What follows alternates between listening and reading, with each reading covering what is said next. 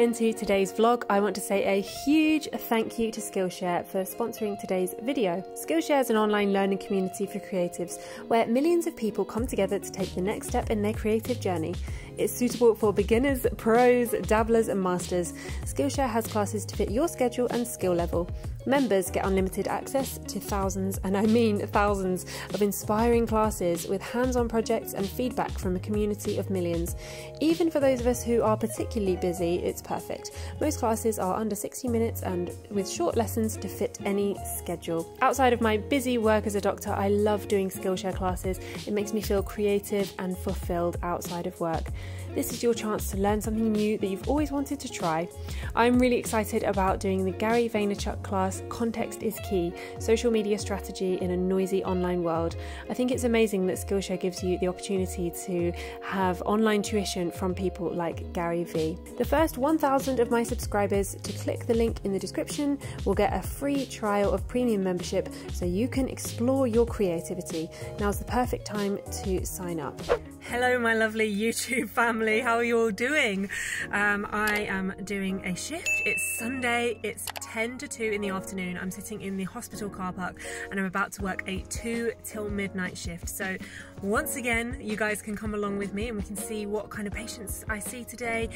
We'll do some case discussions at the end of the videos. I know you guys have been really enjoying those on my previous vlogs. So I've had quite a productive morning today.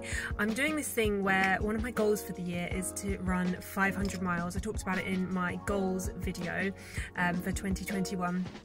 And this morning I decided to take Bonnie out for a little run. She's our 7-month-old border collie puppy, and she really enjoyed it. It was good fun. So yeah, I went for a run. Vince and I went to the tip to get rid of a load of stuff and to recycle loads of things from the house. And yeah, I've been sorting out a lot of things online, like doing some organisation of my digital files, so feeling good for that.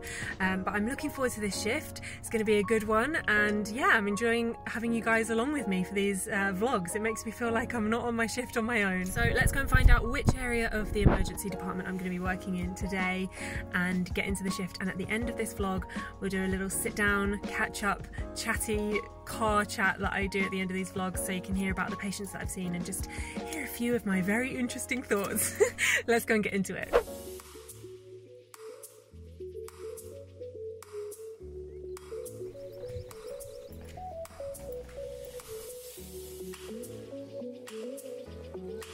It's 10:06 now, so I've been in majors and now I'm going around to help out in COVID. So I'm just had a bite to eat and a drink so that I'm refreshed and ready in there, because once you've got your PPE on, it's very difficult to to come back out. Shift's actually been fairly quiet so far, and it's been really nice because I've been able to have a catch up with a couple of my colleagues, and quite often on shift we don't get a chance to chat at all. So yeah, it's been really nice so far. But let's go and see what's happening on the COVID side, because I know they've been busy and that's why they've called me to go around and help.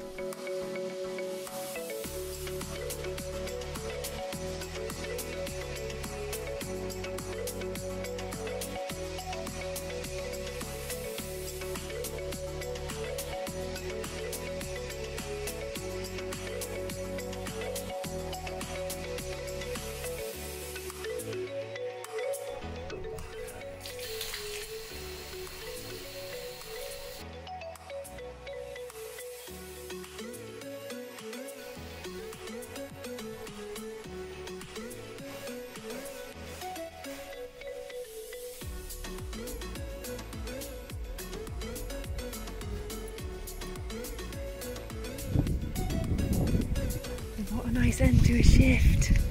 Snow. That is really cool.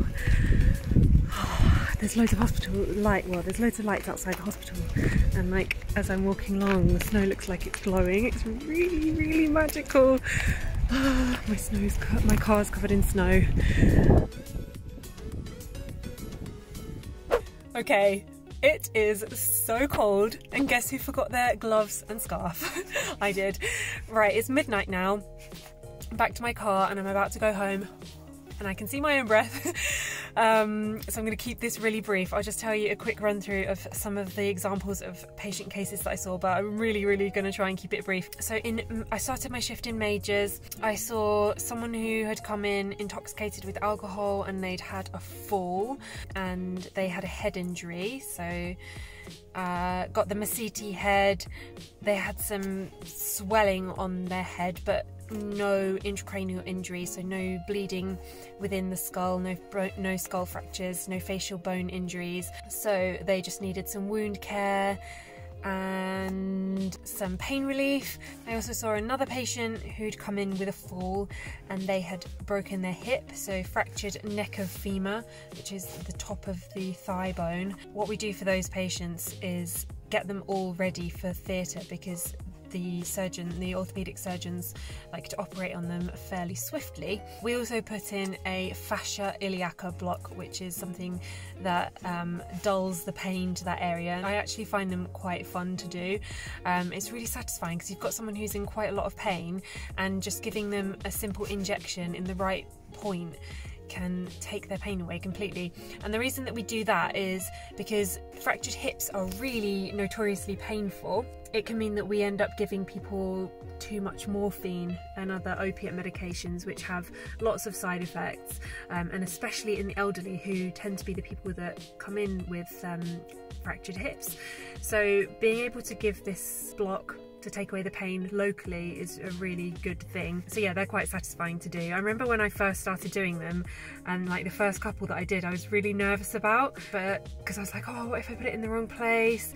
But as long as you know your anatomy and you kind of mark things out really well and to really take your time to prepare, it's actually not that daunting doing procedures. The 90% of it is preparing beforehand and knowing what you're meant to be doing during the procedure and kind of running through that mentally in your head. Yeah, I saw a few more patients, and then I got asked to go round to the COVID side because they had a big influx of patients. So before I went round there, I quickly had a drink, had some food, yeah, just to try to make sure that I felt refreshed before going in there, because once you've got the PPE on, so the proper mask, and you wear a visor when you go in to see the patients as well, and you've got like a full body cloak thing on. That's definitely not the right word, but I'm too tired to think right now. And 2 pairs of gloves. And once you've got all of that on, you don't really go out and have drinks and things. You might be able to go for one break, but yeah, it's a good idea to go in there prepared and making sure you feel good and ready. Yeah, that was good. And there was good senior support in there. So although there were lots of really sick patients, it felt more manageable because we had a couple of registrars and a consultant as well as me. I saw some really quite poorly patients in there, and the first patient I saw is really unwell. Sadly, I'd be very surprised if she makes it through the next few days. She's really not in a good way. Yeah, that's something that's been most challenging about working during the pandemic, and I haven't really spoken about it a lot on this channel because I try to, you know, keep this channel informative and a lot of upbeat content, but it does get to you sometimes working in a place like where I work in the emergency department, because you're seeing these really sick patients, and the hardest thing is breaking bad news to them without their loved ones there, and then having to have really quite serious, devastating conversations with family members over the phone, because you just put yourself in other people's shoes and think, gosh, if that was my family member, I don't think I'd want to have that conversation over the phone, and you would want to be there with your relative, comforting them and actually be there in person. So that can get to you sometimes. And I think, you know, in the emergency department, we only see a very small glimpse of that, and we're only having those conversations with people when they come in very poorly. But I can imagine that having those conversations on the wards and on ITU, after you've got to know those patients and potentially their families over the phone and things for a good while, having those conversations are probably even harder. You know, in A&E, I come onto a shift and I meet that person once and once only most of the time, and then I go home, and the next shift I go to, I have a completely new set of patients, whereas people working on the wards and working in ITU get to know their patients really well. So I can imagine that emotionally it's a lot more draining for those members of staff. Yeah, so that's a really hard part of the shift. But then again, it's strange at work at the moment because, like I said, at the start of the shift I was in majors and it was reasonably quiet, which has been unusual. We have been really busy recently, and you get that downtime where I was able to chat with some of my colleagues, so it's kind of like a shift of real extremes. But that's the emergency department. You never know what you're going to walk into, you never know how it's going to be. I worked a shift last week where I was just completely running around the whole shift, really busy, barely a chance to think or breathe. And then I get shifts like today where the first half of the shift I was able to catch up with my friends. So it swings and roundabouts. Anyway, it's been a really good shift, and I've learned a few things. We had someone who came in with burns, and there is a formula called the Parkland formula which you use to work out how much fluid you need to give that patient over a 24-hour period, because patients who come in with burns can lose a lot of fluid because your skin actually helps keep fluid in your body. You could probably work that out for yourself. But when you have a burn, you can lose that layer and lose a lot of your body fluid quite quickly. So we need to give quite aggressive IV fluid resuscitation. I learnt today how to calculate that amount of fluid that that person needs, and yeah, so that was my little learning point for the day. I am sitting here shivering, so I am going to end this vlog here. I'm sorry I haven't done like a proper formal catch up and any proper teaching at the end of this vlog, but I have lots of other videos where I talk about patient cases and yeah, interesting stuff that I've done on shift. So if you've enjoyed this video, then please give it a thumbs up, it really helps me, and share it with a friend. Share the love. I'd love to have some new followers come and join this channel. So yeah, I love you guys so much. I hope you're all coping well with lockdown. Just remember, this pandemic will come to an end. We will be able to hug our relatives in real life and see our friends, and things will get better. And yeah, I know that a lot of us have been using YouTube as a way of having a bit of escapism.